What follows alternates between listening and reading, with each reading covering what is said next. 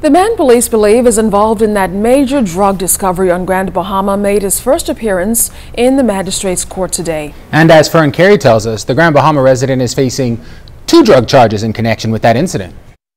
52-year-old Grand Bahama resident Cedric Wilson was formally arraigned before Chief Magistrate Joy-Ann Ferguson Pratt in connection with that multi-million-dollar drug bust on Grand Bahama Sunday. The drug discovery is reportedly the largest on record for the country to date.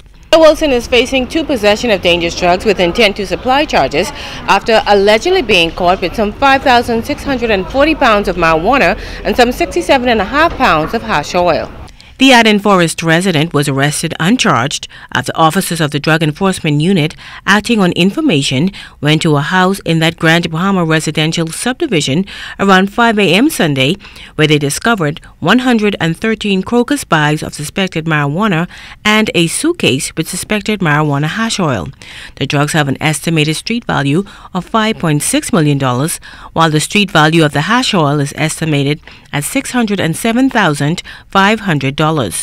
Wilson pleaded not guilty to both charges. The court did not consider the issue of bail, and he was remanded to prison.